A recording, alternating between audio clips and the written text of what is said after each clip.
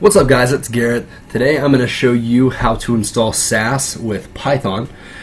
Team Treehouse uses Ruby gems to install it, and I kept getting an error, so I had to go back to Python to install it. But no problem, that's the first language I learned, so it's pretty fun.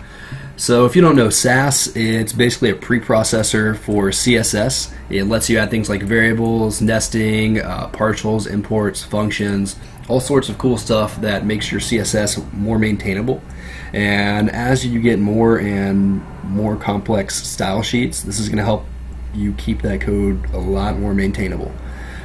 For instance, with the variables, you can basically define a primary color variable, and anywhere in your style sheet that you use a color, if you update the variable, it'll automatically update the color here for you.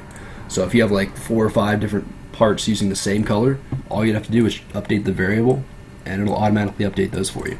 So as far as getting it installed, we're using LibSass Python. What you're going to do in your little search bar here, we're going to type in cmd, and that will open up the command prompt. We're just going to click on that and that'll pull up the command prompt for us. And we are going to type in, hold on here, was already in the directory I wanted it. Don't want to show you guys that part yet. So we're going to type in pip install libsass, and this is going to go out and collect the libsass files and install them for us if it wants to work for me. There we go, collecting libsass. And that's pretty much all we have to do to install SASS on our computer, as long as we got Python installed already. To check, you can type in sass-v and it will pull up the current version you have installed. You got 3.4.22. And yeah, that's pretty much all I have to do to install SASS. As far as using it, I went ahead and made a little test directory on my desktop here, SASS test, and added a CSS file and an SCSS file with a little styles.scss. Don't know why that font didn't get bigger when I made this font bigger. That's weird.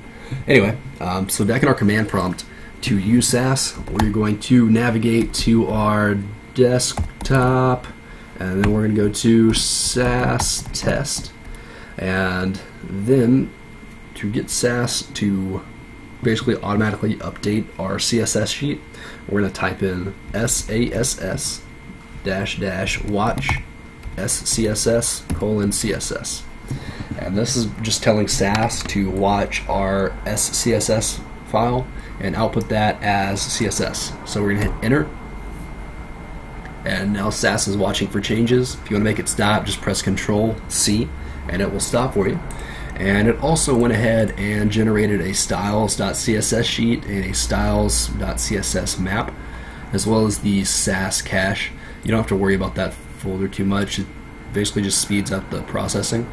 But yeah, we're going to go to our styles.scss, and the first thing we're going to do is make a color variable. So we can do main color blue, and then we can make our A elements color main color, and then we can make our H1, our title elements color main color as well. And then we'll go ahead and do our paragraph tags color as main color too. So we'll save that, and now anywhere that we use the variable main color, SCSS or SASS is going to output that as the color blue in our CSS. So boom, our A, H1, and paragraph color is all blue.